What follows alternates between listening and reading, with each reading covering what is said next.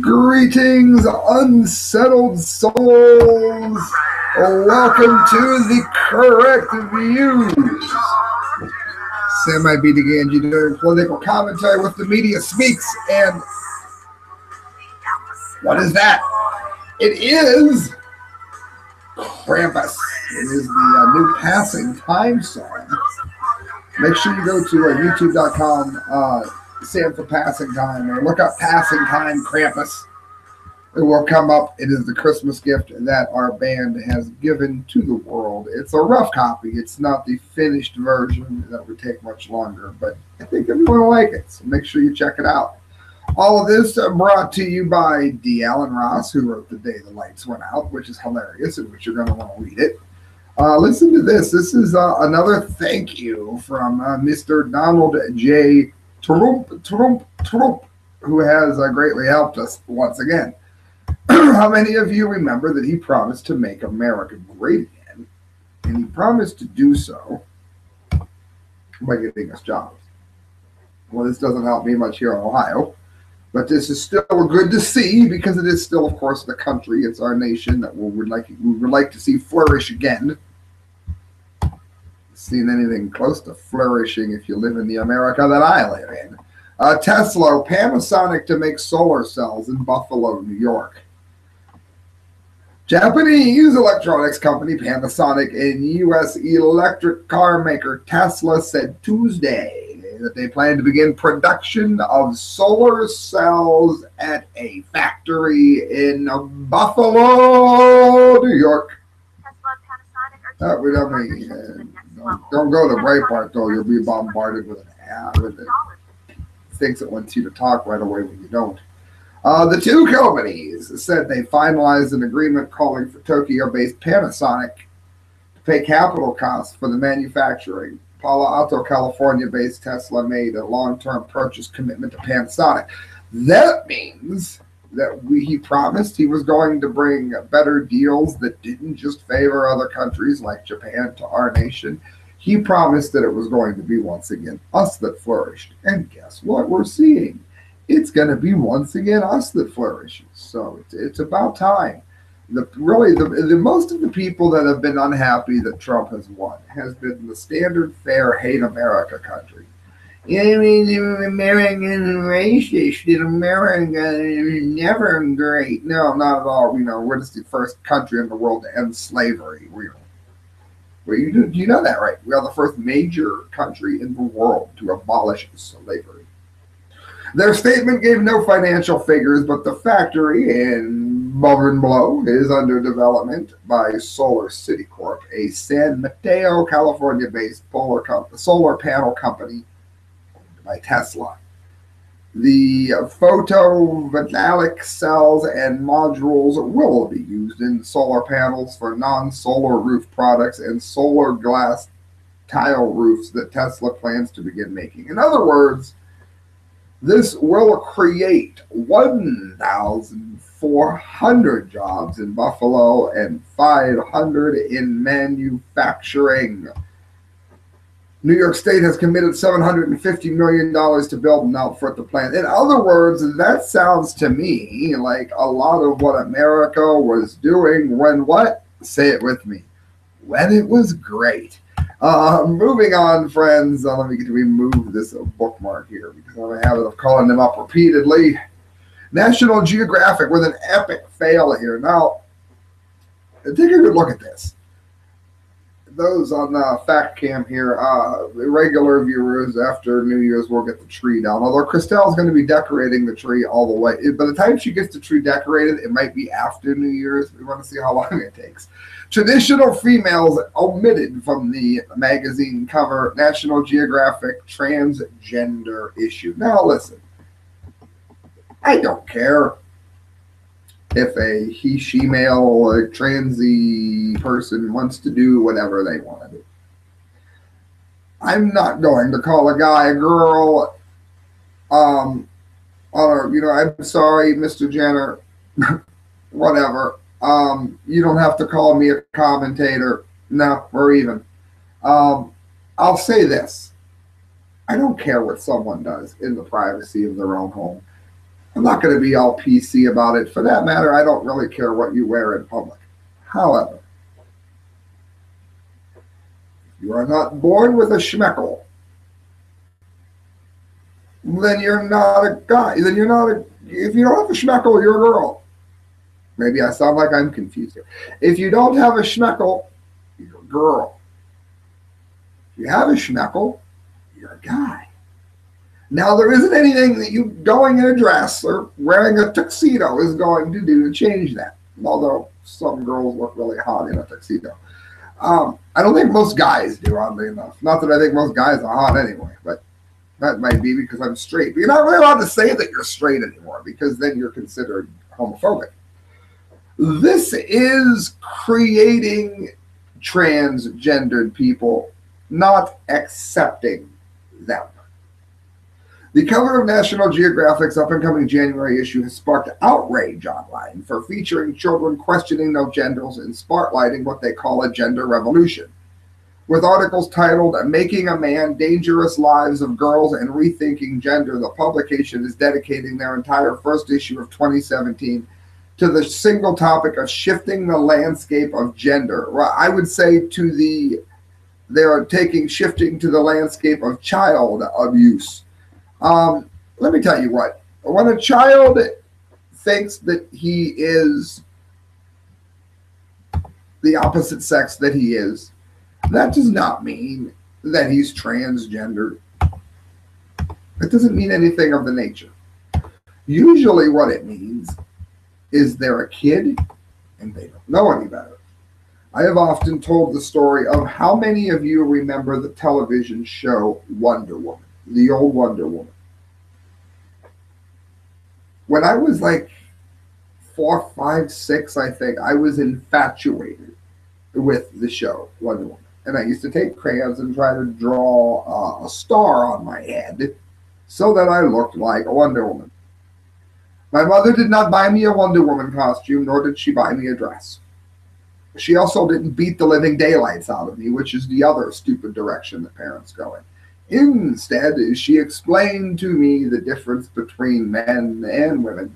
And I probably went through that phase where I probably did it 20 times. And each time she would just erase it from my head and say, men, and it was fine. I never thought that I was a woman. But she could have instilled that in. Today, they would say, well, tell him he's a woman and that he should be a girl. That, I am sorry, is child abuse.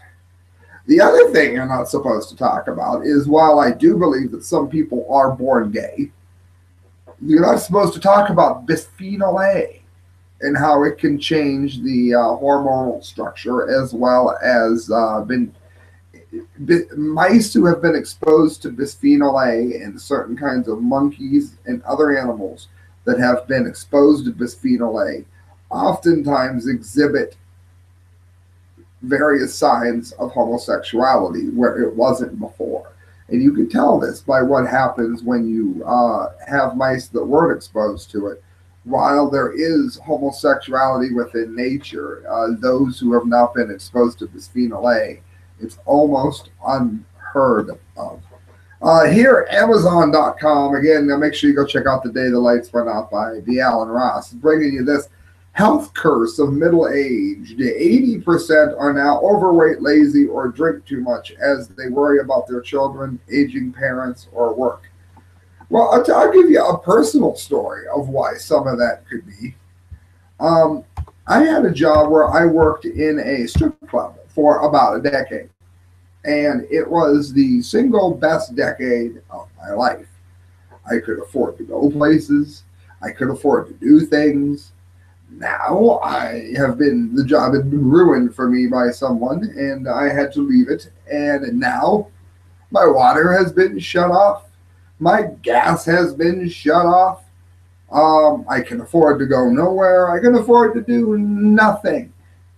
If you don't work in the sex industry or in something like that, then the average person, there's no place for you to go. There isn't. Like, I'm a writer. There's no readers. You sometimes find content jobs where all they want you to really do is just use their keyword over and over again. There's not really anything for anyone to do anymore.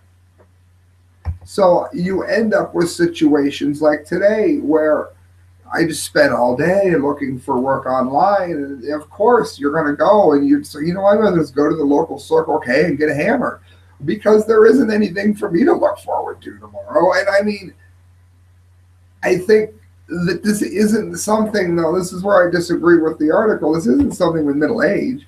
I don't remember being all that much more hopeful when I was in my early 20s. I kind of saw that the way America was headed. This isn't something that's happened recently.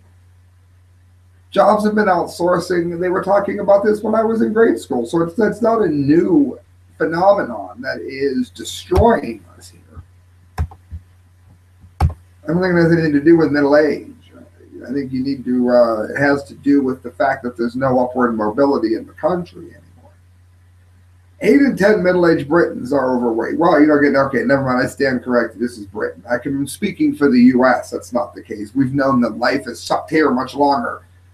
Inactive or drink too much alcohol, shocking figures revealed today. Officials say those in the 40 to 60 age group are neglecting their health because they are too busy worrying about their children, aging parents, or work. In America, it's children, aging parents, or a lack of work. Can't even afford to have children, which doesn't matter because my wife won't quit smoking if I could, so I guess that's in my favor. 83% have poor lifestyle habits, a major analysis by the Public Health England and Oxford University academics have found. It includes 63% of women and 77% of men who are overweight, with nearly a third of each sex classified as obese. Almost a third of women and a quarter of men are inactive, which is defined as doing less than 30 minutes of exercise per week. I will say this. One of the problems here has to do, as I was mentioning a moment ago, with smoking. I am 43, and there is a park here that I'm not going to say where it is because I won't be allowed to go there anymore and do this in the middle of the night. There is a park in Ohio where I'm at, where it is, it's about 100 some steps up a very large hill to snowboard. And I'll usually go up 2, 3, 4 times, and then normally I'm sucking wind pretty good. Particularly if I beefed on the hill once or twice between. And it's not, I'm not like horrible at the sport, but I'm always trying new things, so you end up eating a lot of snow when you do that. My wife is 28. One time up the hill and she is dead. Utterly dead. And I'm telling you, the cigarettes and junk food. Like, I've been eating very bad now because I have no money. But prior to that, I was eating somewhat decent. I mean, I see it everywhere I go. She'll go into a store and there'll be bananas and junk food. She'll buy the junk food. And my ex is the same way. We were doing some delivery, independent work delivery route stuff. And she goes into the store and comes out with everything horrible in the store that you can possibly buy, and then tells me how bad she's been feeling. When you eat this kind of crap, it's going to be a perpetuating cycle. Well, listen to this. It says the middle-aged were the hardest hit with worries. I bet they are. Many are sleep deprived, which can encourage overeating, and they are also inclined to overindulge in food or alcohol in an attempt to unwind, in an attempt to not kill someone. So, I mean, yeah, well, I mean, there's a lot to be said there, a lot to be learned there. Make sure you go online, look at the Daily Mail. It makes a lot of sense. And again, don't look for any great solutions. You mean yoga. Yeah, if you can clear your mind.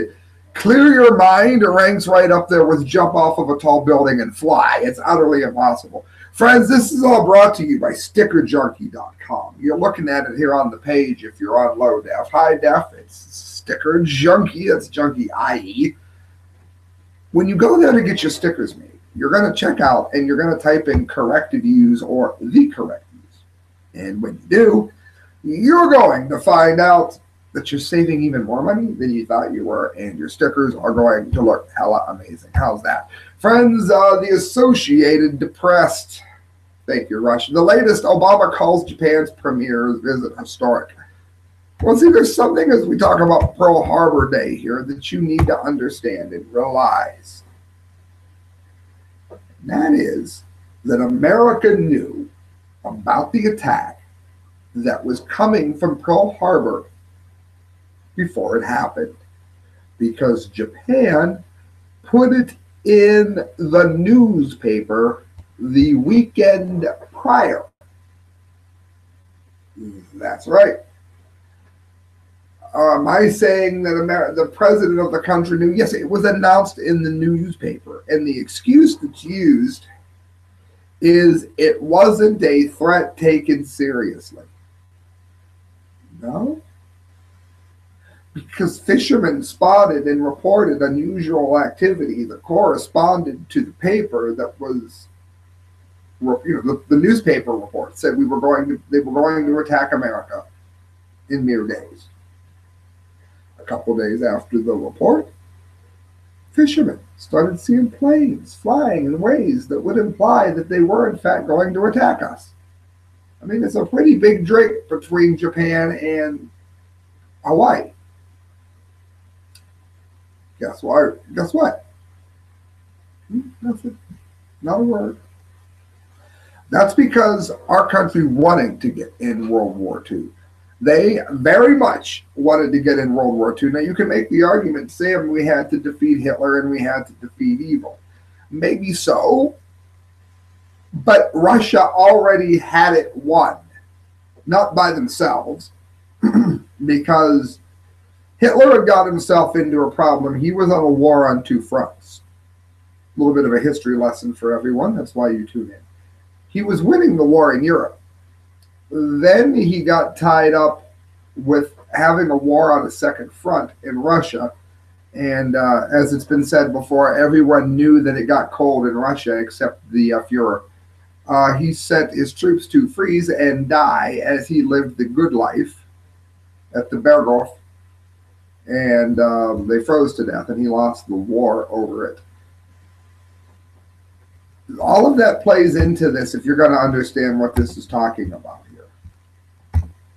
The latest, Obama calls Japan's premier's visit historic. I think what's historic is that we had something to prove against Russia. So we went into Japan, or we allowed Japan to take out almost 3,000 of our soldiers, of our sailors, I should say, our seamen, when we knew it was coming in advance because we wanted to get into World War II. Not we as people, of course. I wasn't even born yet, but you know what I mean. The latest on President Barack Obama and Japanese Prime Minister Shinzo Abe's visit to Pearl Harbor at 12:30, Barack Obama says Japanese Prime Minister Shinzo Abe's visit to Pearl Harbor is a historic gesture and shows the power of reconciliation. Japanese Prime Minister Shinzo at 12:25, Abe is offering sincere and everlasting condolences to the U.S., which is good to know because, I mean, after all, they are the ones who did it to us. President Barack Obama and Japanese Shinzo Abe at 12 p.m. A flower, they toss petals into the water. You get the point. They spent the day together from early in the morning talking about the sins of the past that happened in Pearl Harbor. Well, let me give you another bit of a history lesson that you may not know. Do you know that Japan was they were in the process of surrendering when we dropped the bombs on Nagasaki and Hiroshima?